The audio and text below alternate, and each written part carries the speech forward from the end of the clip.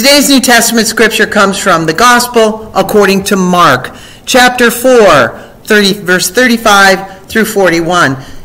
Looking at the picture that Russell has displayed behind me, let me just ask if any of you know what's going on in that picture. I think you probably do, all of you. Now, earlier in this particular chapter of Matthew, Jesus used parables to explain the mystery of God's kingdom, including the parable of the sower, the lamp on a stand, and the parable of the mustard seed. This is a beautiful part of Matthew where Jesus is teaching. And through all these teachings, he's speaking to enormous crowds on the shores of the Sea of Galilee, while privately revealing deeper meanings to his disciples. The disciples are witnessing his growing popularity, and the power in his teachings are probably filled with awe and perhaps some apprehension about what lies ahead in tagging along behind such a remarkable leader. As evening approaches, Jesus instructs his disciples to cross to the other side of the Sea of Galilee, perhaps to rest, perhaps to escape the throngs. Now, the Sea of Galilee is known for its sudden and its fierce storms due to its low-lying location and surrounding hills. And it serves as a setting for a profound revelation of Jesus' identity. While they're on the water crossing the sea, a fierce storm erupts, battering the boat and instilling fear in the disciples. What is Jesus doing, however? Y'all know. He was asleep on a cushion in the stern, resting peacefully amidst the chaos. And in this moment of fear, these ordinary men, his disciples, wake him with a question of panic. Teacher, don't you care if we drown? Well, their plea reveals both their fear and their limited understanding of who Jesus is. They know he is not like them. He is extraordinary. But they cannot yet grasp the full extent of his power and his authority. Jesus rises and rebukes the wind and the waves with a simple command, quiet, be still. And instantly the sea calms, leaving the disciples in utter awe.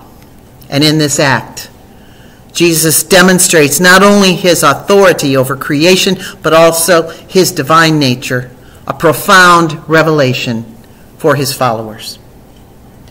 Now, the New International Version, which I like to read, emphasizes the humanity of the disciples, their vulnerability, their doubts, their fears, as they witness Jesus' command over the natural world. And through their fear, we see our own struggles with faith in moments of chaos. Jesus' response to them, why are you so afraid? Do you have no faith? Challenges us to trust in his presence and his power, even when we feel overwhelmed. This passage invites believers to see Jesus as both fully present in human struggles and infinitely powerful, able to calm any storm with a word. And now let us hear the word. That day, when evening came, he said to his disciples, let us go over to the other side. Leaving the crowd behind, they took him along, just as he was in the boat. There were also other boats with him. A furious squall came up, and the waves broke over the boat so that it was nearly swamped. And Jesus was in the stern, sleeping on a cushion. The disciples woke him and said to him, Teacher, don't you care if we drown? And he got up, rebuked the wind, and said to the waves, Quiet, be still. And then the wind died down, and it became completely calm. And he said to his disciples, Why are you so afraid? Do you still have no faith? And they were terrified, and they asked each other, Who is this? Even the wind and the waves obey him. Thus ends the reading of the gospel. May we be blessed by its meaning. I have props.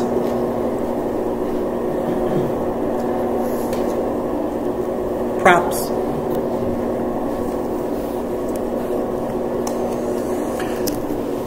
Raise your hand if you own a Bible. Keep it raised if you have 2 Bibles. Keep it raised if you have 3, 4. That's what I thought. I love Bibles. Not just any old Bible. Well, but all Bibles. It can be a little challenging to get through the King James Version, which this church gifted me and is sitting over there on the lectern, but I still love it. And I go to the King James Version for certain things that just must be said in the old language. I like holding them, leafing through them, keeping them close so I can pick them up for a quick read. This is my old red Bible from when I was confirmed. It's held up pretty well for all these years, you know. It was in the 1970s when it was given to me, so. Now, recently I inherited a few Bibles I'd been hoping for, my grandmother's. My grandfathers, where are they? They're here too. Here they are. My grandfather was a Methodist missionary. This was his Bible upon his confirmation. And this was my grandmother's, his wife. And when he died of tuberculosis, she took over his ministry briefly. In Bloomington, by the way. In Illinois, in Bloomington. She was my love. That woman. When you come from a family of preachers like I did, it's almost amusing how many Bibles are floating about. I did try to count them last night, and I stopped at 15, and I know there are others somewhere, and I'm sure that many of you are like me that way. But each Bible is a treasure, because they're all a little bit different. It's not like owning 10 copies of any other book, is it? Now, my favorite Bible is the red one, which I showed you. I received it for confirmation as a teenager. It's all marked up. The pages are turned inside and out. It's pressed many a rose in its day. And I hope upon my death that my children recognize the value of that book. About 10 years ago, I found another Bible. Even before that, I found one day when I was a reporter. I was doing a story, and I saw an abandoned church, and I walked into this abandoned church feeling even then the sense of God's presence. And as I looked around to see what had become of this abandoned church, I found a Bible on the floor, upside down and open and just laying there, and I was kind of horrified by the disregard, so I picked it up and set it right. But about 10 years ago, I found this Bible. It's an old one from 1929. It's called the New Analytical Bible. And I found it where I worked at Pinecrest Community up in Mount Morris. It was actually lost. No one would claim it. And after nobody claimed it, I found it fallen down behind a piano when we moved the piano for some new carpet. And knowing me as you do, I tried to become its owner. And as you can see, I did. We did ask around. There are things written in here that seem to have been clues, but nobody claimed it, so it became mine. And when I first thumbed through it, I was in a time in the Christian church called Ordinary Time. Maybe you've heard of that, and we're kind of there right now, which roughly is a time in the Christian calendar when we're not celebrating Easter or Christmas or preparing for them or in their aftermath of Pentecost, Lent, or Advent. That's all you really need to know. Ordinary Time is the time when really nothing is going on a whole lot. And when I found this Bible, I would have to say it was also early in my journey as a minister. I was pretty much a rookie. I was a lay pastor. And during that time, I attended the funeral of a man we all loved in Mount Morris. He lived in the retirement community where I worked at the time, at Pinecrest. That's when I met Bob. His name was William, but everybody called him Ole. Ole was a gentleman. Always a pleasure to meet in the hall. At his funeral, I listened to the speaker describe Ole, and I thought, Mount Morris has really lost a great soul. And afterward, I complimented the speaker, saying the town had lost a wonderful person. And another man standing beside me agreed, turning to me and saying he never said a harsh word about anyone. He minded his tongue, and he was an incredible listener. And when you know men like Ole, it almost makes you ashamed that you aren't as good a person as that guy was. And then he added, Ole was just an ordinary guy. And that comment, Ole was just an ordinary guy, got me thinking about ordinary people called to be God's servants on earth. People like you, and you, and you, and me. The Bible is filled with stories of ordinary men and women chosen by God. Abraham, Moses, Job, Caleb, and Mary, a woman of humble birth, chosen to be the mother of the King of Kings, who himself walked among us, seeming to others, particularly most of the Jewish and Roman rulers of the time, as an ordinary man. As time went on, his followers would come to know that designation was not only false, it was just the opposite. For as we would all learn slowly, like his disciples did on the boat that day, Jesus was an extraordinary man. He was the Son of God. Now, as I held that old analytical Bible in my hands when it became mine, I realized it was time to prepare a sermon on the impact of those who appear like ordinary people, which ultimately led me to the book of Mark chapter 4 that we had in our scripture today. Now this scripture comes from when Christ preached in Galilee and traveled with his disciples across that Sea of Galilee. And in that fierce storm they watched him calm the wind and the waves, which prompted that question, who is this man? Who is this man that commands even the wind and the sea? Mark recounts miracle after miracle, leaving the disciples in constant astonishment. And I know I referenced Matthew earlier when I talked about all of the parables of Jesus, and they're reflected in all the synoptic gospels. Now, moments later, I stumbled upon a similar online commentary as I was working with this new Bible on the topic of Jesus as an ordinary man. And I began to read through it to see what it had to say. And as I was reading, I paused and I decided to open the analytical Bible, this lost one that I had inherited in Mount Morris, to read Mark chapter 4. And what happened then was itself extraordinary. I noticed a purple ribbon. Maybe you can see it sticking out of the top there. I noticed a purple ribbon marking a spot in this Bible, which I had just inherited, and it had been in that place in the Bible for so long it left an indentation. Pages were curled around it. So out of curiosity, I opened it up to that spot, and it was the exact page and the exact scripture referenced in the commentary I had been reading 5 minutes before online. This was synchronicity, serendipity, the simultaneous occurrence of events which appear significantly related but have no discernible cause for connection. How did that happen? How could I be reading about it 5 minutes and then open it up to the very page? Serendipitous, occurring or discovered by chance in a happy or beneficial way. An amazing coincidence. Well, this was extraordinary to me. I paused and I rubbed my chin. When coincidences like that happen, I'm always astounded, much like Christ's apostles were when they watched him calm the storm. I was looking for that scripture, and someone years before had marked it with a purple ribbon, and nobody had claimed that book. So it was meant to be mine, wasn't it? On that ribbon was the Lord's Prayer.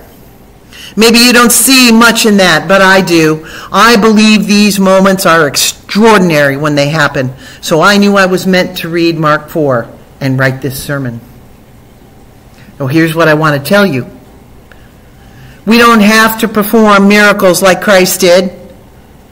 We don't have to calm seas or cure diseases.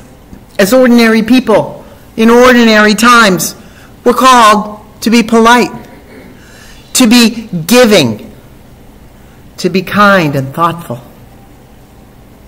This is how we can be extraordinary, like my friend Oli, and as Christ calls us to be.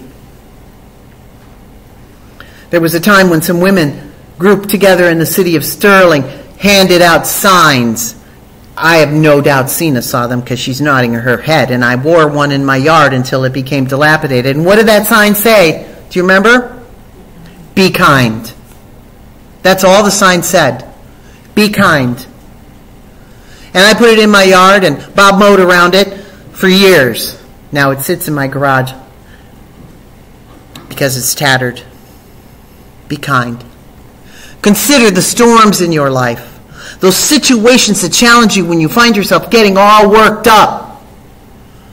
And remember that becoming an extraordinary human being means holding to faith in Christ and his lessons. The Bible reminds us we will face trials. James in his letter writes this, consider it pure joy, my brothers and sisters, whenever you face trials, because the testing of your faith produces perseverance. Let perseverance finish its work so that you may be mature and complete, not lacking in anything. And James also teaches that everyone should be quick to listen, slow to speak, and slow to become angry. He warns of the dangers of careless words, saying, the tongue is a fire, full of deadly poison. With it we bless the Lord and Father, and with it we curse men made in the likeness of God. For James, even watching what we say can be an extraordinary act, one any of us can achieve.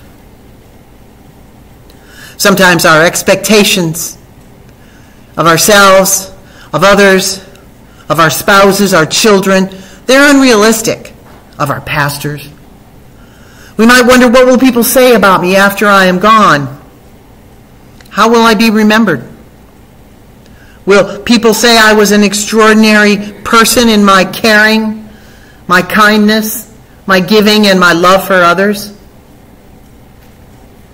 I pray we all have faith that God will give us the strength to be extraordinary people in these ordinary times. God wants to provide answers beyond what we can imagine. So if you're discouraged, trust that God hears you. Perhaps now you're on the sidelines watching others serve in Christ's name.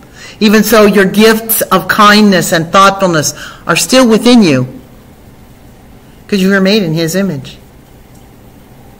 Christ promises his presence and support in whatever we do, helping us overcome the fears and the challenges that strike us and sometimes hold us back from being extraordinary people.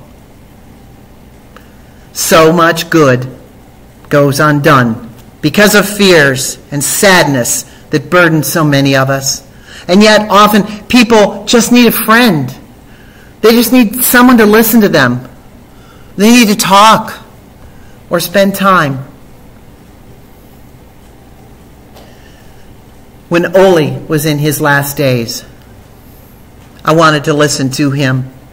I visited him in his nursing home, which was down the hall and around the corner at Pinecrest.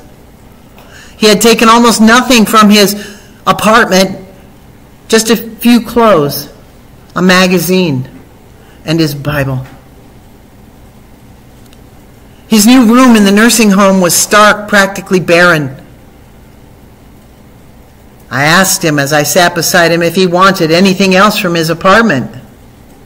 And he just smiled, saying he had everything he needed. Those of us who knew Oli will never forget his kindness and his good works for as long as we live. In the movie My Fair Lady, Professor Henry Higgins sings about being an ordinary man who wants nothing more than an ordinary chance. But he also added to live exactly as he likes and do precisely what he wants. I get his desire to be average, independent of the responsibilities that we all have. But I'm not positive that doing exactly what we want is what God has in mind for us ordinary folks. I think Oli had the best approach. making an ordinary self into an extraordinary Christian. For it is clear to me that in his wisdom, God uses ordinary people like us, for work in his kingdom. We're like the mustard seed, the parable which also lives in Mark. With what can we compare the kingdom of God? It is like a grain of mustard, the smallest of all seeds. Yet when it is sown, it grows to be the greatest of all shrubs, so that the birds of the air can make their nests in its shade. The ordinary becomes extraordinary when it is mixed with the love of Christ. Go then. Be like that mustard seed. Be small, be ordinary, but plant your heart in the soil of good intentions so you may grow to be like Christ, doing good, being kind, and minding your words. Let us all be as ordinary as holy. Maranatha, my friends. Amen. And let us pray.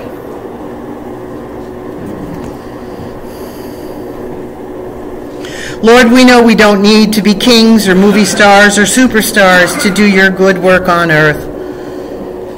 Help us to remember this in our day-to-day lives as we encounter others. Help us to listen more than talk, guide more than criticize, smile more than frown, and give more than take. Forgive us our uncertain faith, our refusal to forgive, our wavering compassion, our exaltation of the proud and powerful. Only you know when the weak need us in their lives to show kindness and lend a helping hand or an open ear. Help us to refrain from gossip and the spreading of ill will. Bless us this day and each day as we go about your ways, praising your name and remembering the lesson of Christ, who taught us to pray, saying, Our Father, who art in heaven, hallowed be thy name. Thy kingdom come, thy will be done, on earth as it is in heaven. Give us this day our daily bread, and forgive us our trespasses, as we forgive those who trespass against us. Lead us not into temptation, but deliver us from evil. For thine is the kingdom, the power, and the glory forever. Amen. And please